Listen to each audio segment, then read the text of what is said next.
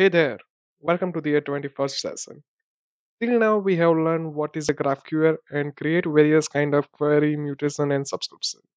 From this session, we are going to dig our hand in coding and use Visual Studio to create our own GraphQL API. For this, I am going to use Visual Studio 2019 version 16.5.0 preview 1 and create a new project of ASP.NET Core web application. We will create an API for pizza ordering functionality.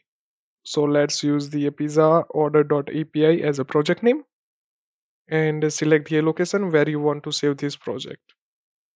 And solution name will be pizza order. Click on create. I'm going to use the ASP.NET Core 3.1 for this project. Microsoft has announced that ASP.NET 3.1 will have the long-term support.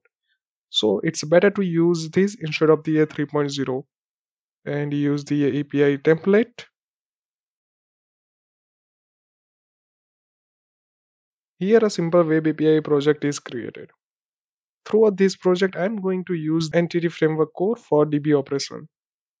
If you are not aware of Entity Framework Core, then you can also refer to my another course. Link is available in the bonus lecture. For this, I'm going to use the Entity Framework command line tooling. Open the package manager console and write .NET tool install. We are going to install the .NET EF globally. Here .NET EF 3.1.0 installed successfully. Let's create a new project for data access layer. It will be class library of .NET Core. And project name will be the pizza order.data. Now we need to add the NuGet package for entity framework. In the data project, we need to add the Microsoft.entity framework core of version 3.1.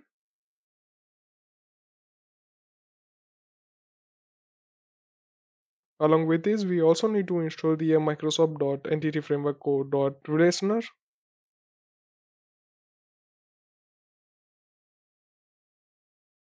and Microsoft.entity framework core.sql server.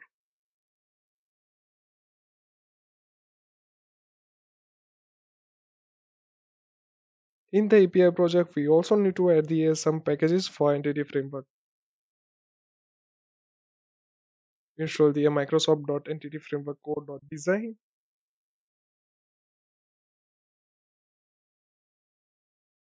and Microsoft.entity framework core.sql server.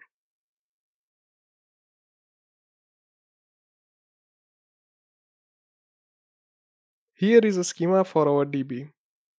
For learning purpose, I have tried to create it as simple as possible as well as also cover the some important things.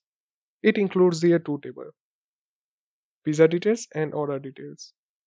Pizza details contains the detail of the individual pizza for a order. It has ID, name, topping, price, size, order details ID for a relationship. Here for toppings, I will use the flag enum. Order details table contains the ID, address line 1, address line 2, mobile number, amount, date, and order status. Here order status will represent the predefined values, so it will be enum. I have already created enum as well as a class that represents this schema. Entities contains the constructor, so we can easily set the value for all properties. I have also created the DB context. It includes the DB set for both tables. Along with this, I have also created the seeder class. It will seed the some dummy data in the DB. So it helps us to retrieve the data. Now we need to add the connection string for database in app setting.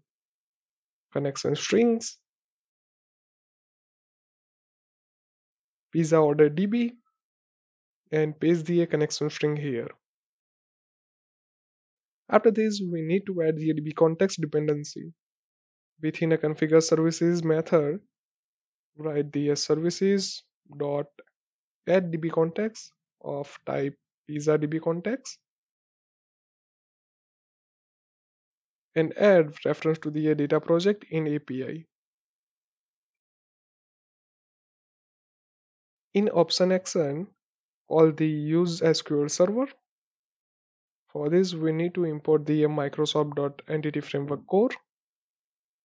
From configuration, we are interested to obtain the connection string with the name pizza order db. I am making context lifetime to singleton. In configure method, obtain the pizza db context. Note this will be added through the dependency injection, and we are added it here, so we can use this here. At the end, call insert data seeding method, in which we are ensuring that DB should be created, and if it does not have any data, those dummy data will be added. Let's rebuild the project.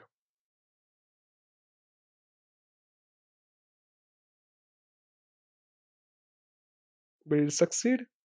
Open the package manager console and use this command. Here we are telling that we are creating a new migration with this name, and our startup project will be API, and project to use will be a data, and the DB context name is this.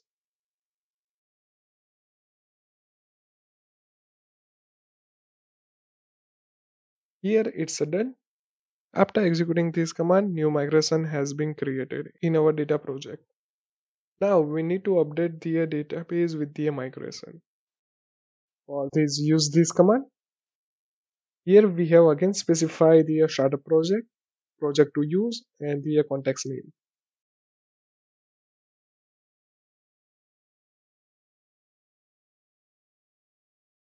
Migration is done.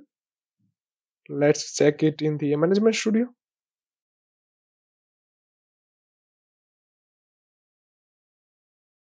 Here we got the two tables for both of entities. Cool. Let me remove those default file created by the project template. Let's see what we have learned in this session. In this session, we have created a new project of type ASP.NET Core 3.1 and setting up the entity framework core in it. Here is a list of NuGet packages that we have added in the API as well as the in data project. Here are some of the commands that we have used to install the EF tooling, adding migration and updating the database. Here is a schema that we have created. Stay tuned for the next session.